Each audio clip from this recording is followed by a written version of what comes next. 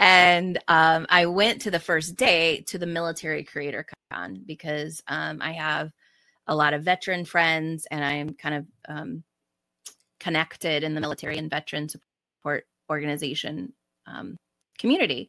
And so I went to that, and I met the person who is now my editor. And it was like such a sigh of relief to be able to go, thank goodness someone else can take care of that. And then that's what they do. That's that gives them joy.